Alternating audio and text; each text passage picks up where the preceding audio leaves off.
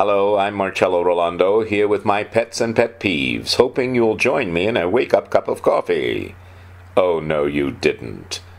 John Boehner, oh no, you didn't lie to American youth about your true anti-Statue of Liberty plot to make Emma Lazarus as big a liar as the War for Oil Administration of liars, who lied to death thousands, demoting government honesty to a new low in American history. No, not for the first time misusing our military, but for the worst modern abuse of support our troops. Oh yes, you did, Johnny.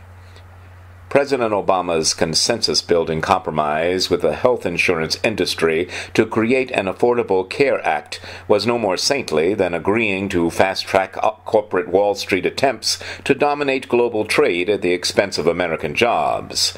The former, however, was the act of a pragmatic politician trying for the greater good. The latter, arguably the president's real healthcare fumble, choosing to be more statesman than partisan, abandoning single-payer to insurance giants like Cigna, WellPoint, Aetna, and Blue Cross Blue Shield in an alliance that compromised America's health care. Oh yes, it did.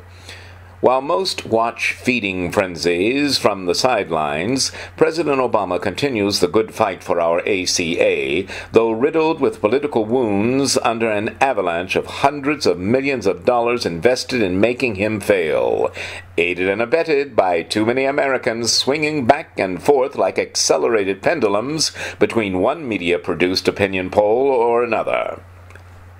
With maiming, killing, and destroying mental health of those who served, serving as their weapons of mass destruction, Bush-Cheney stole our young and our national honor. Oh yes, you dicked us, Dick, and now does your protege, Boehner.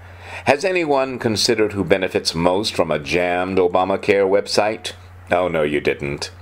Despite the screams of a book-selling Chris Matthews, sometimes there are battles that are more insurance provider and media hyped against we the people than black or white.